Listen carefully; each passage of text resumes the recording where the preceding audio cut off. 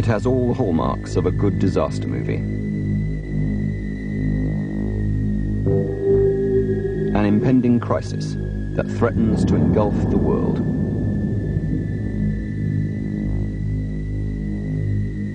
From an almost benign start, a hardly perceptible change in global temperature, the Earth could suddenly topple into crisis, reducing large tracts of land to desert and wreaking havoc on our culture.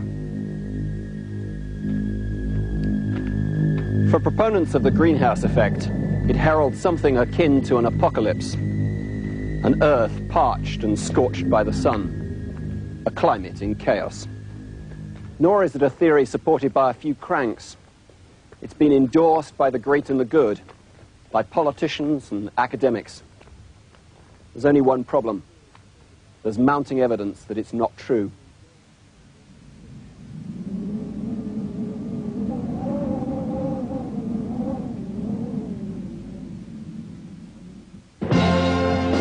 Certainly, when it comes to the weather, our impression of what's going on is often wrong.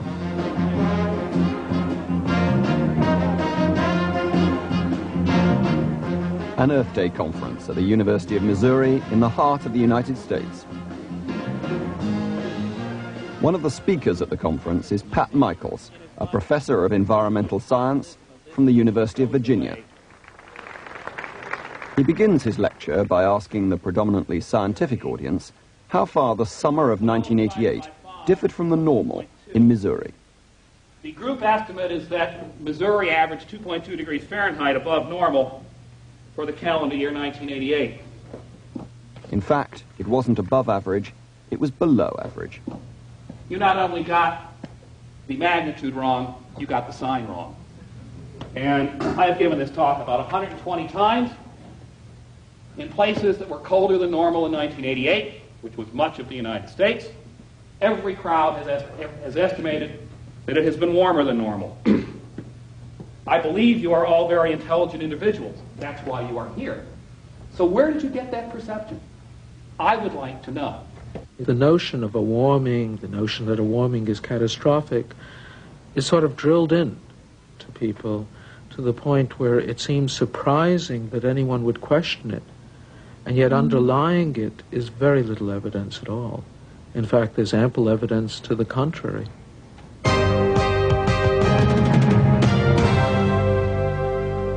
And some experts are saying now that the whole world is heating up because of a global greenhouse effect.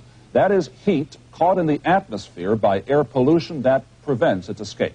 NBC's Robert Hager explains. In Washington, a Senate committee heard some scientists say the phenomenon known as the greenhouse effect is here. The problems unaddressed have the potential for turning the world into a form of chaos not greatly different from that produced by global war. Information from satellites has convinced most scientists that average temperatures will rise by 2 to 5 degrees Celsius over the next 100 years. But is there any real evidence of a forthcoming disaster? No, I wouldn't think that there would. Wouldn't think there was any evidence for a catastrophic change in our climate at the present time. No evidence at all? There's no evidence at all. The case for the greenhouse theory rests on 4 pillars. On the one hand, there's the factual evidence. Firstly, that the Earth's climate record shows temperature has increased and sea levels have risen. And secondly, that carbon dioxide, or CO2, has been the primary cause of these changes. Then there's the third pillar, which is not based on evidence from the past or the present, but on predictions of climate models that a doubling of CO2 will result in increases in global temperature of between 2 and 5 degrees. And finally, there's the underlying physics, which it is widely assumed proves that CO2 is a greenhouse gas and that further increases will result in increases in global temperature. So let's start with Pillar 1 and the facts about the Earth's climate record. It's far from easy to get an accurate picture of what's happening to the world's weather. Our evidence is dependent on thousands of individual measurements taken every hour of every day at weather stations throughout the world. It may be Basildon or Phoenix, Calcutta or Buenos Aires, but the techniques are the same. In addition to temperature measurements, each weather station collects data recording the amount of rain and the hours of sunshine. From these measurements, 60,000 every day, 22 million measurements a year, meteorologists try to discern what is happening to the Earth's climate. Analysis of temperature change over the last 100 years, carried out by the team at East Anglia University in England, has played an important role in support of the greenhouse case. In the recent past, the last century or so, the global mean temperature has increased by about half a degree Celsius, that is. Doesn't sound like a very large amount, but it is a very significant and important change. But such claims are not universally accepted. Richard Lindzen is Professor of Dynamic Meteorology at the Massachusetts Institute of Technology in Boston. I think most scientists I know feel it would be very difficult to say anything about this record as it stands. I'm reasonably confident that given that record alone, few people would plausibly say that this indicates man has created warming. There are a number of problems with the data. The first of which is that the weather stations are not evenly distributed around the globe. Land is only about 30% of the Earth's surface. If you want to take a global average, you're already hoping that this 32% will be representative of the whole. So, for instance, you have St. Helena Island representing 1/3 the Atlantic Ocean. And that's a little bit questionable. The weather stations may not be uniformly spread over the Earth, but in addition, they often tend to be situated in towns. In Phoenix, not only is the weather station in the middle of the city, it is also next to the airport runways, surrounded by acres of tarmac. The surface right here, the rocks and all the asphalt at the airport, that just holds the heat in. We'll be 10 degrees warmer than anybody here overnight, because it's even noticeable when you drive away from here. Phoenix is like every other city. As it has grown, the temperature has gone up. And because many of the world's weather stations are situated in towns, the temperature record is potentially threatened by this effect, the urban heat island phenomenon. We've been able to detect heat islands in cities as small as 300 people. And the second we move into an urban environment, no matter how small, and begin to replace the natural vegetation with concrete, you would create something of a distortion in the temperature pattern. It's an effect that can add up to 2 or 3 degrees. And if we look at the issue of global warming, and we say how much warming do we think we should have seen or will see in the future, it's on the order of 1 or 2 or 3 degrees. Dr. Balling has studied urban heat island effects in hundreds of cities throughout the United States. We have to be careful when we look at people who say, I have detected global warming, because what they may have detected is urban warming. Professor Wigley defends his data and plays down the urban heat island effect. You can estimate what that residual effect might be, and we believe that it's quite small. I agree, it is a small effect in terms of the total area of the globe that's being affected by urbanization. The problem is that most of our measurements come from these areas. And an awful lot of the weather stations are in towns, aren't they? A number of weather stations are in towns. There are a number of ways that one can account for that problem. The obvious way is just to eliminate those stations from the data set that you use to calculate the large area average temperature values. But presumably there must be lots of towns where you don't have data from around them, so it's very difficult to tell whether there's been an urban effect or not. That's right. And I should say that this is an area of ongoing research and still of some concern. Dr. Balling's results would seem to justify that concern. We looked at 1,000 stations in the United States that came from very small towns, averaging no more than about 5,800 people. And we looked at the temperature pattern from those cities over this century. We found out that most of the United States has cooled this century, not warmed. Furthermore, new data from space has made the land record more doubtful. Until recently, we've had no alternative but to rely on thermometers and weather balloons. But now, for the first time, satellites are giving us another source of information.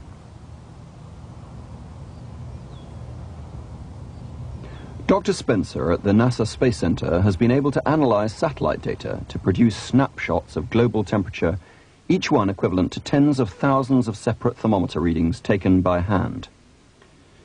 In February of 1983, the hottest areas are clearly visible over southern Africa and Australia, while in August, the warm areas shift into the northern hemisphere. We've found that we can monitor globally averaged atmospheric temperatures with a high level of precision, even on a monthly basis. We're estimating the precision at about 1/100th of a degree per month. Unlike the thermometer data, the satellite information is evenly spread and does not suffer from the urban heat island effect. Over the last 10 years, the thermometer record has shown an underlying upward trend. But according to the satellite information, the Earth was rather warmer in the first half of the 80s and rather cooler in the second half. The trend in the thermometer data is only about 1 to 2/10ths of a degree, which doesn't sound like much, but it's enough to be a significant difference with the satellite indication of no trend. Over the entire 10-year period of time, there was no net warming or cooling. For the first time, satellites have given us an alternative to the land-based data, but they show no increase. So there's a flaw in the first pillar that supports the greenhouse theory. The urban heat island effect and the satellite information point to question marks over the data on which claims of warming have been based.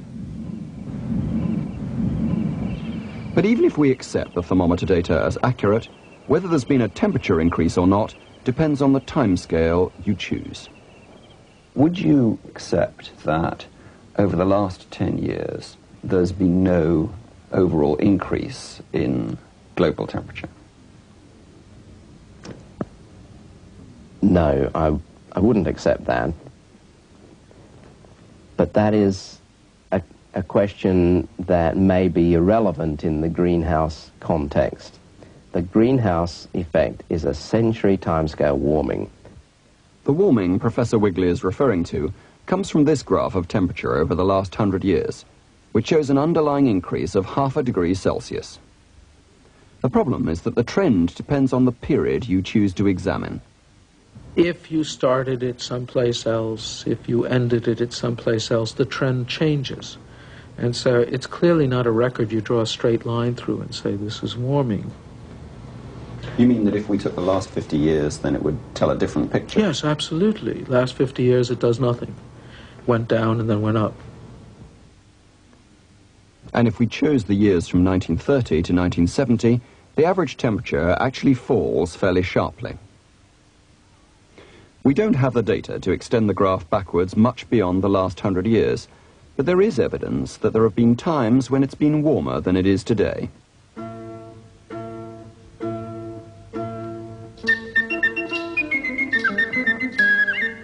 Medieval records show that vines were grown throughout Britain, and remains of a beetle, a species of nettlebug, has been found in York 1,000 miles north of its current habitat in the Mediterranean. So if we had thermometer records going back for 1,000 years, it could well show a fall in temperature since then, rather than a rise. Doubts over the data and problems with the time base have led Dr. Idso, who studied the effects of carbon dioxide on climate for the past 20 years, to be dismissive of claims that the world is warming. Some people claim that there may have been a 0.5 degree centigrade warming over the last 100 years. This is really tenuous. You look at the real world, let's say over the past 100, 150 years or so, and you find that there has been no significant warming. But perhaps more than global temperature rise, it's been predictions of increases in sea level that has encouraged impressions of impending catastrophe.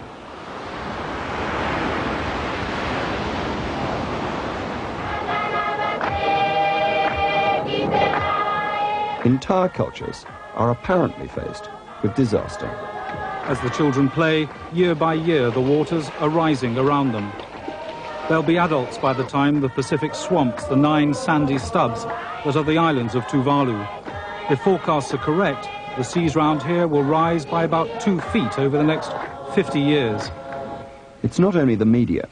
The scientists themselves are not averse to making the situation appear dramatic. Steve Schneider is one of the United States' leading global warming theorists. If the sea level rises, and those projections range anywhere from a few tens of centimeters to maybe a meter or so in the next 100 years, that by itself is not that serious except to places that are low-lying, the Maldives and Venice and probably London. But what really is serious is if the warming of the oceans causes an increase in the energy source for severe storms, then you get a higher probability of more intense hurricanes or other severe storms driven by ocean evaporation. That's particularly important in a country like Bangladesh, where there are tropical cyclones that even today kill many thousands of people. In some parts of the world, I think there's very strong reason to believe that the consequences would be severe. But as with temperature changes, the facts about sea level rise tell a different story. The Oceanic Institute near Cape Cod, 250 miles north of Manhattan, is one of the most influential organizations studying the sea. For many years, Dr. Aubrey, who heads coastal research at the Institute, has traveled the globe investigating changes in sea level. Can you tell whether the sea level has gone up or not over the last, say, 100 years? No, we can't unambiguously say exactly how much the ocean has risen over the entire globe. Some tide gauge stations show the sea level rising over long periods of time. Others show sea level falling during other periods of time. The problem is that the land is also moving up and down. In some places it moves up considerably fast, in other places it falls, it subsides fairly fast.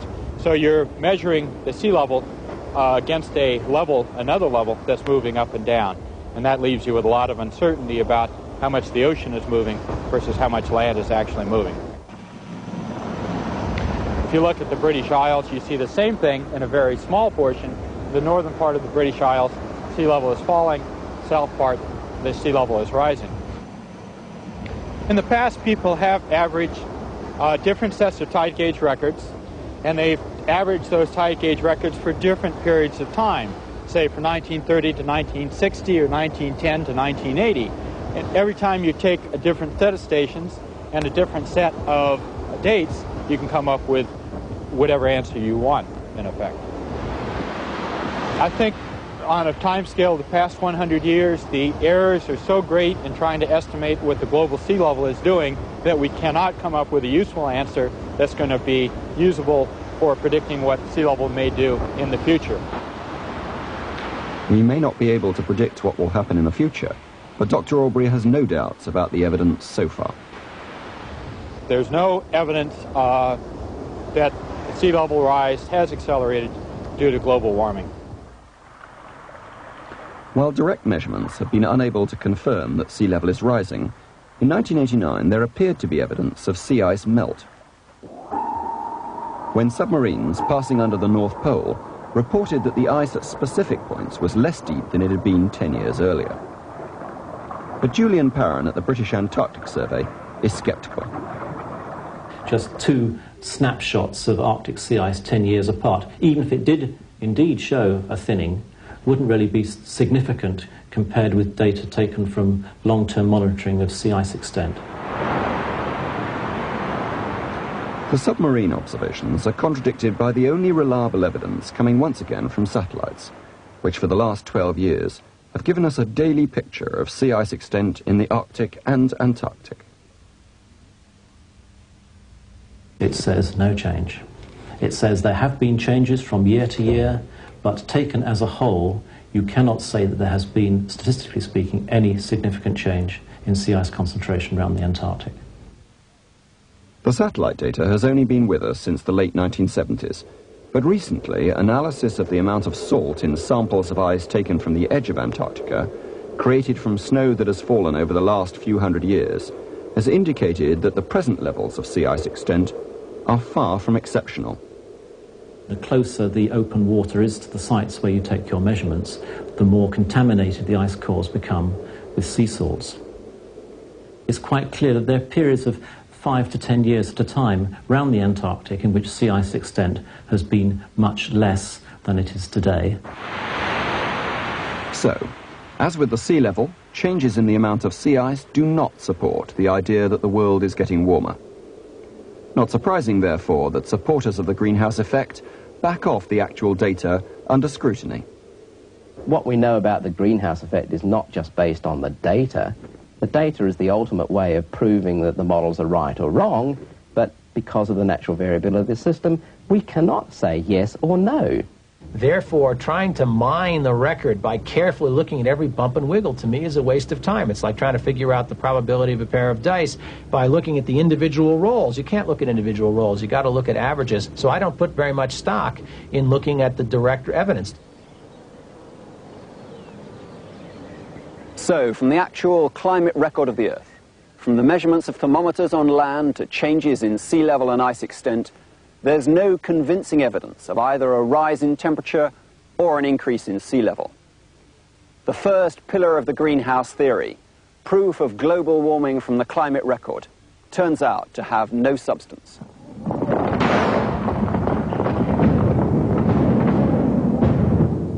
Like the first pillar, the second pillar also relies on our past evidence of the climate, but this time to support the claim that carbon dioxide causes an increase in temperature. We know that when the Earth was 5 degrees colder 20,000 years ago, in the last ice age, that there was about 25% less carbon dioxide than during the present warm period, before the Industrial Revolution, that is. We know there was about 50% less methane. So we know that cold times tend to be associated with less greenhouse gases, warm times with more greenhouse gases. But that's only part of the story. Our knowledge of Ice Age temperatures and the levels of CO2 comes once again from the analysis of the ice buried within the Antarctic plateau. Excellent. Ice cores taken 2,000 meters below the surface have enabled us to look at the last 160,000 years. This is probably a year or so, perhaps 2 years of snow accumulation. Yes, this is the top end, it's here, so this is the youngest snow, and the bottom we have the oldest snow. There's no doubt from the record that for the last couple of 100,000 years, temperature and carbon dioxide levels do appear to follow each other. But it's far from clear that carbon dioxide causes temperature to change. We certainly know that the temperature falls long before the carbon dioxide levels fall. Is it thought that the decline in temperature actually causes a decline in CO2? Well, it clearly does. I mean, it clearly, in the end, that the sources of CO2 are reduced and the sinks for CO2 are increased. So there has to be this quite straightforward effect. So, if the record from the distant past tells us that, if anything, it's temperature that causes CO2 to change and not the other way around, what does the recent past tell us? One matter over which there is no dispute is that levels of carbon dioxide in the atmosphere have increased substantially. But it's not been a steady increase. CO2 levels rose slowly from the middle of the last century, but it was only in the 1950s that levels started to increase rapidly. But even if we accept the thermometer data, the temperature change, which is supposed to have been caused by CO2, does not coincide with the increases in carbon dioxide. It's pretty apparent that the lion's share of the warming occurred before the lion's share of the trace gases went in. Yes, in fact, that's a remarkable puzzle. So how does he solve it? In the first part of the century, you see a large natural warming. Well, you know, natural variability's got to go both ways, so why should it be strange that in the next 40 years or so there was a large natural cooling, which was large enough to offset the greenhouse effect? Michaels has a more straightforward explanation. There are only so many things that can go against a simplistic theory before you have to admit that the theory is simplistic and needs revision. So, not only does the climate record fail to prove that carbon dioxide causes temperature change, but if anything, there's evidence to the contrary. The second pillar supporting the greenhouse effect turns out to be as insubstantial as the first.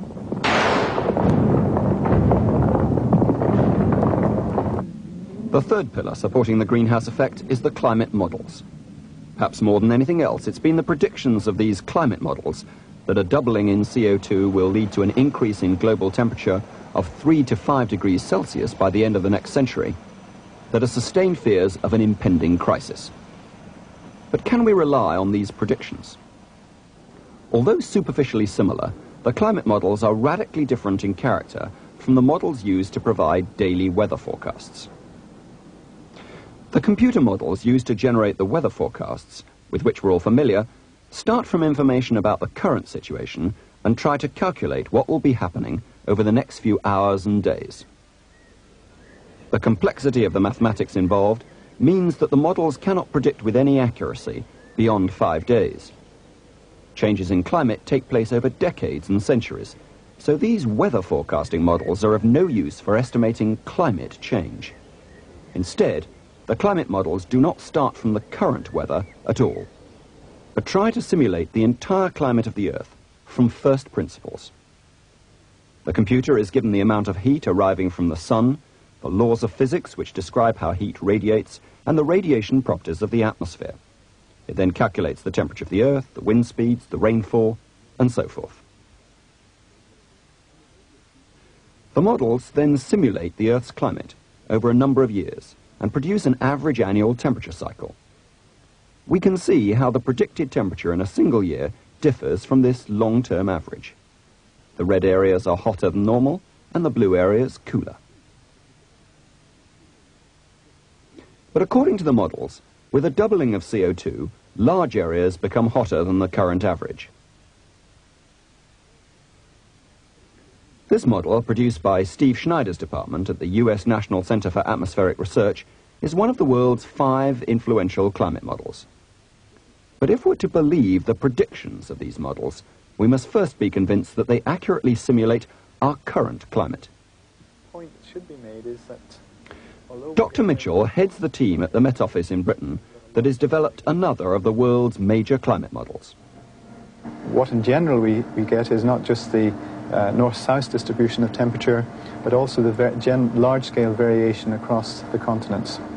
And this is very much as observed. They do very well. When we take our models and, we let the sun get higher, it gets warmer, and we let the sun go away, it gets colder. I remember once talking to a U.S. congressional hearing about this, and one of the senators said to me, "You mean to tell me you guys have spent $1 billion of our money telling us that the winter is cold and the summer is hot?" And my answer was, "Yes, sir, and we're very proud of that." Some scientists, however, are less impressed. I don't think we could speak of the models as being accurate at this point. They're experimental tools. We're trying to forge these tools.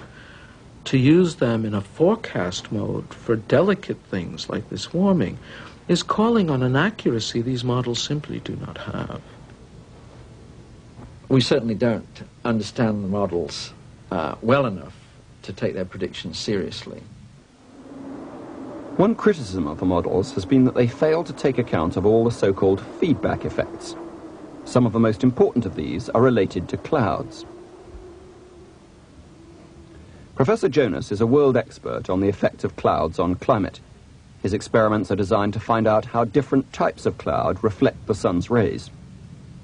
The climate models are treating clouds in a very simplistic manner, and this makes it very difficult to include the true magnitude of the feedback effects within those models. If temperature rises, evaporation increases and more clouds are created. But in turn, the clouds then reflect the sun's radiation away. This has the effect of giving rise to a smaller amount of warming at the Earth's surface, so that the effect of the increase in temperature due to carbon dioxide is reduced by the presence of the clouds. These effects are not small. The energy balance equation tells us that if everything else is equal, if you change the reflectivity of the globe a mere 2% or so, you compensate for a doubling of carbon dioxide because you reflect away more solar radiation. So very slight changes in cloudiness, which are responsible for much of that reflectivity, very slight changes can drastically influence how the world responds to the trace gases. So given the simplified character of the models, we'd be wise to treat their results cautiously. They give roughly the right seasonal cycle of temperature. They show that it's warmer at the equator than it is at the poles. But some of those things you're mentioning are pretty gross, aren't they? They're pretty gross, yes. If the model didn't show that it was warmer at the equator and cold at the poles, there'd be something seriously the matter. Yes. Yes, it's more important to know that a model that's used for climate studies reasonably well predicts storm tracks over the North Atlantic, or shows you that the Sahara ought to be a desert. But showing that the Sahara is a desert is what the Met Office model has failed to do according to its published findings. If you look at its predictions of current rainfall, it shows that as much rain falls on the central Sahara in summer as Ireland and Scotland. There's no doubt on regional scales of 2,000 kilometres or less, one cannot have a lot of confidence in the model predictions. Others go further. I don't believe that there is any good evidence to suggest that we should believe what they are telling us. Right now, they have been predicting that for the CO2 content rise that we've experienced over the last century or so, there should have been a couple degrees centigrade warming, but there hasn't been anything like that. There's a possibility of a half a degree centigrade warming, but that may be due to other causes, or it may not be a real warming at all. It may just be a figment of the data due to problems such as the urban heat island. Overall, you are confident that the models give an outcome for climate change that we can rely on? I am convinced that models are the best way of trying to determine what the outcome of increases in trace gases are. Well, that's a different answer. That is a different answer, yeah. The question is, can we at the moment believe in the predictions they're making with any confidence? Right, could you just be a bit more specific about, you say, predictions? The most obvious one, the prediction of the effect of carbon dioxide on temperature. It's difficult for me to, I'm not sure how one can quantify confidence. We should caution here that it's not that these modelers are incompetent, bumbling people. They're limited by something called the speed of light, and that's why simplifications are made in the models. So why is anyone taking the models seriously? I don't know why they're taking the models seriously.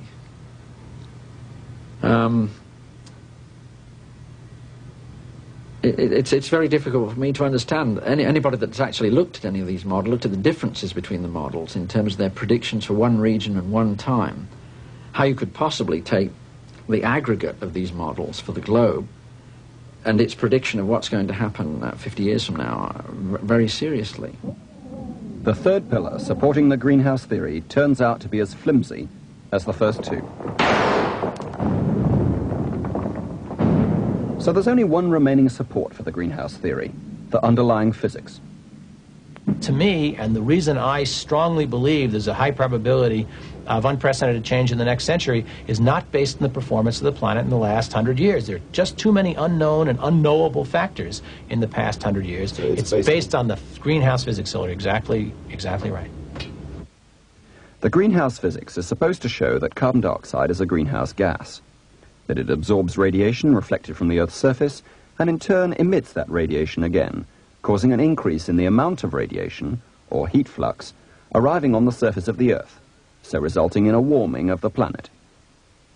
We know how much has gone in very well. We know how much more methane there is over the last 100 years. We know about the CFCs and their greenhouse gases too. So we know the greenhouse gases are going into the atmosphere, and therefore we know there will be some warming. But the assumption that the basic physics necessarily implies a warming is not accepted by some atmospheric physicists. There are people around, there are a lot of scientists around, not only members of the public, who are saying, as if it's absolutely categorically the case, that if you increase CO2 in the atmosphere, you get heating. Yeah, I'm saying that that's not at all evident. CO2 is not the only greenhouse gas, nor the most important. Water vapour is the primary greenhouse gas, along with the other major greenhouse gas, ozone. A number of other trace gases, such as methane, play a minor role. These gases do not simply absorb radiation, they also emit radiation. And like all good absorbers of radiation, they're also good emitters. In fact, they emit as much as they absorb. Furthermore, the way they absorb and emit radiation changes throughout the atmosphere.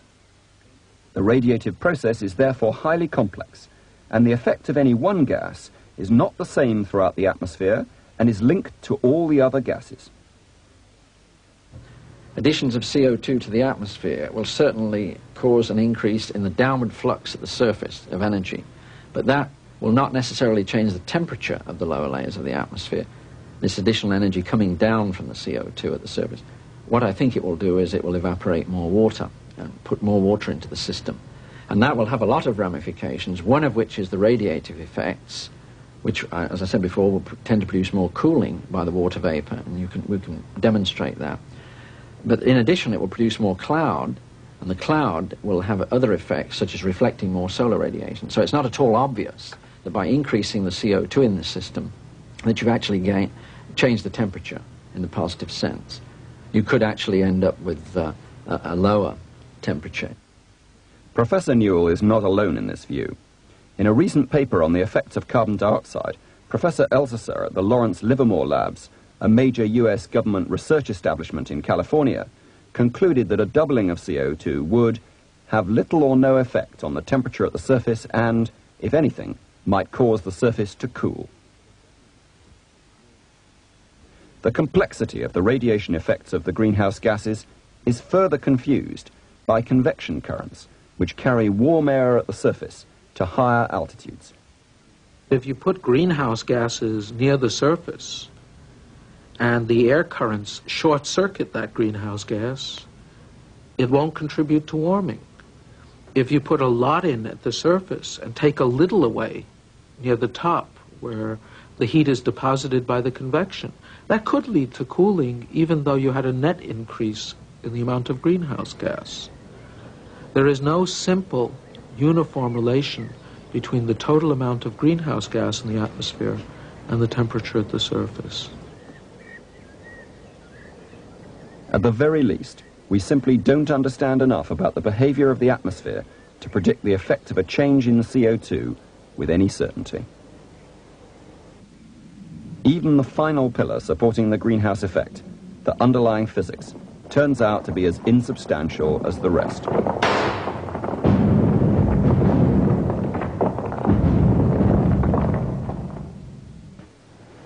Although there is no evidence that increases in carbon dioxide are bad for us, it's still easy to think of it as a pollutant. But carbon dioxide is the equivalent of oxygen for plants, the essential life-giving gas. And it may well be that increases in carbon dioxide levels could turn out to be a good thing. The vegetation of this planet developed and acquired its basic characteristics in an atmosphere that had much more CO2 than that of the present. And logic would therefore tell you that if you have more CO2 in the air, plants will do better. And in fact, this is exactly true. For the past 3 years, Dr. Idso has been growing sour orange trees in enclosures containing double the amount of CO2 than normal. The carbon dioxide-enriched air is continuously pumped into the chambers and escapes up through the top. At the same time, identical trees are kept in exactly the same conditions, but are fed normal air only. These trees are planted directly into the ground. This chamber here is getting twice the normal amount of carbon dioxide as what is in the atmosphere. You see the trees are growing quite well. They're taller than we are. Over here is a companion chamber that is receiving only ambient or normal air. And the trees here are only half as big as the trees in the enriched chamber. The enriched trees have 180% more volume in their trunks and branches than do the trees in the normal CO2 chamber. I think the interesting question is, how much could we possibly put into the atmosphere, let's say if we burned all of the fossil fuels that exist in the crust of the Earth? It's been estimated that the most we could increase it is about 10 times the present level. And from all of the studies that have been done, 10 times the present level would have no deleterious effects upon animal life, and it would be still beneficial to plants. It's very likely that we are going to need the added benefit of atmospheric CO2 enrichment to feed the generations that are going to come after us.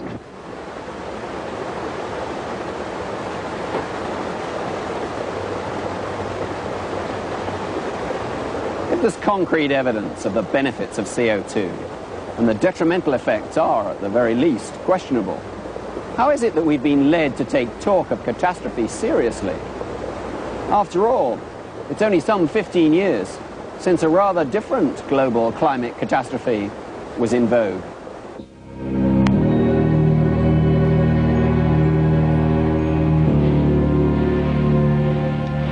There's the ever-present threat of a big freeze.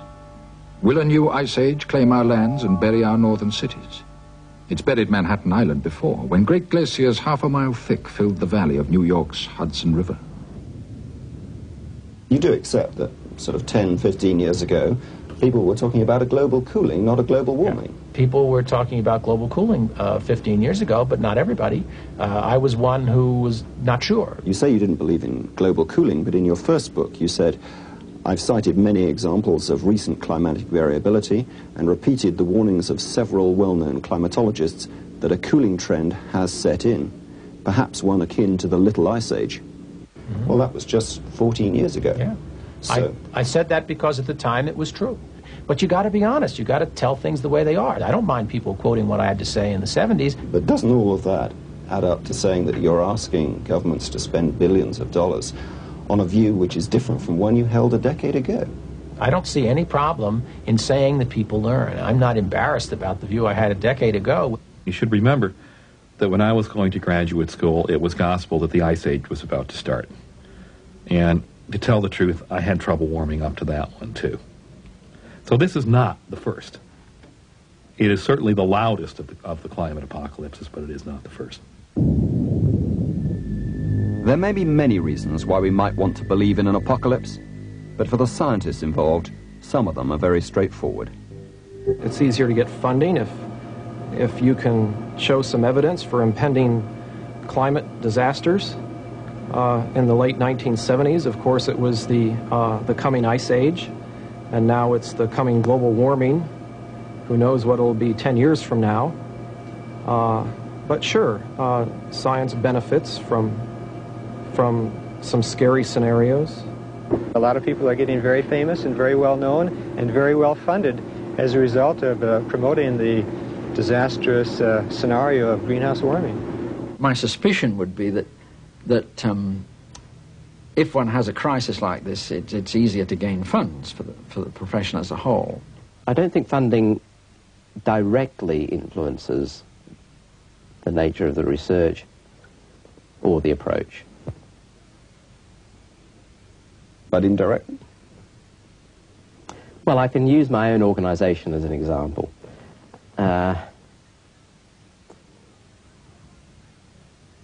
You're asking me a very difficult question here.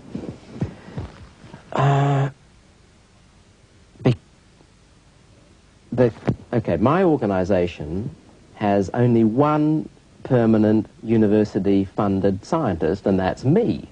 I have about a dozen research workers with PhDs who are working in the climatic research unit, and they're all funded on so-called soft money. Their existence requires me or us jointly to get external support. Funding may have encouraged belief in the greenhouse theory, but if you oppose the theory, life can get difficult. I was warned when I wrote my first paper, which discussed a difference between the climate models and some numbers that I was looking at for the tropics alone, that it would be very difficult and that my funding would probably be cut. And in fact, it has been cut. Did you believe that at the time? No. I didn't. I thought that the system was so straightforward and honest that bringing in a new idea and a new perspective into the whole thing, which I thought I did in 1979, would actually be considered to be a positive thing, and that people would like to look at both sides of the argument and then have a debate. But of course, in some ways, one could say it's been successful in terms of raising funds, that by going around saying there's a crisis around the corner, people are talking about putting in more funds and so forth. And maybe it's worked. Perhaps it's worked, perhaps I was wrong, but I think that it's going to backfire. Richard Lindzen has recently said that this whole area of global warming has sort of become a new McCarthyism. And if you don't jump on the environmental bandwagon to stop the inevitable warming that the Earth is going to undergo, that you're going to be ostracized from the scientific community and from everybody else's community, because it's not fashionable to disagree with the environmentalists these days. I don't know. Neither of us can answer. Of course not. We can't answer that question. People who have a point of view which may not be the politically acceptable point of view are going to have problems. That's not surprising. I have had experience with editors where I have asked questions as to why something was rejected. And this has occurred with more than one journal, and have been told that your papers are held to a higher standard of review than others. I've been literally told that. For what grounds have they held? Because of what they say. I mean, that's fine, okay, if they want to be that way. I'm a big boy. I've been fairly successful. I know that I would have been more successful probably if I'd say the world's coming to an end, but I just can't quite bring myself to do that. Of course, it's not only been the scientists. The media also benefits from a good disaster story.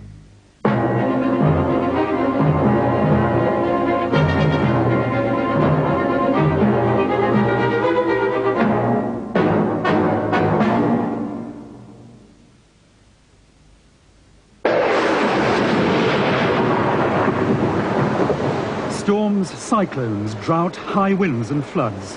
A foretaste of global warming, a change in the climate caused by man's pollution of the planet.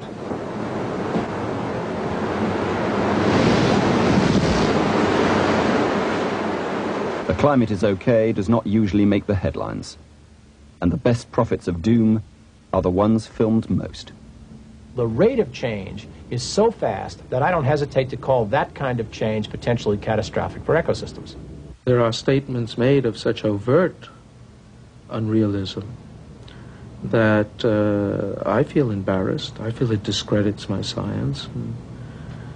I think there could arise problems where one will need to depend on scientific judgment. And by ruining our credibility now, we leave society with a diminished resource of some importance. Well, of course you always tell the truth, but how many of us ever get on the evening news in more than 23 seconds? Can you give the whole story in 23 seconds? You have to selectively give bits of information. And if the scientists and the media have connived to make a good story, the politicians have not been slow to see the advantages to them. We would be taking a great risk with future generations if, having received this early warning, we did nothing about it, or just took the attitude, well, it'll see me out.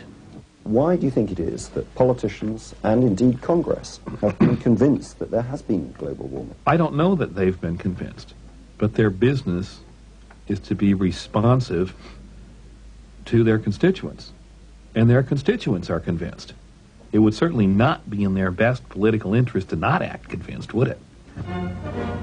So the people want to believe this, and politicians have to respond somewhat to the people's wants. They can't say to their constituents, you are stupid, can they? It may not quite add up to a conspiracy, but certainly a coalition of interests has promoted the greenhouse theory. Scientists have needed funds, the media a story, and governments a worthy cause. And beyond that, is it the millennium that encourages notions of an apocalypse? Or simply that in a world without belief, we need a catastrophe to give us something to believe in. Where for once, in a battle between nature and humankind, we can line up on the side of good against the forces of evil. I mean, this thing is being fought with dull knives and zip guns. I don't know if you realize that. There's a lot of blood on this thing. In what way? People hate each other about this issue. You haven't noticed that? You ever seen a nastier scientific issue? Why do you think that is? I don't know. I guess because people passionately feel that it's a battle between good and evil. If the consequences of the greenhouse theory did not extend beyond a moral crusade, it could be left to those with a religious turn of mind. But it cannot be so lightly ignored. Would you march down the road toward a policy which people have rightfully said requires an economic restructuring of the world, knowing that the world was behaving opposite to what the basis for that policy said?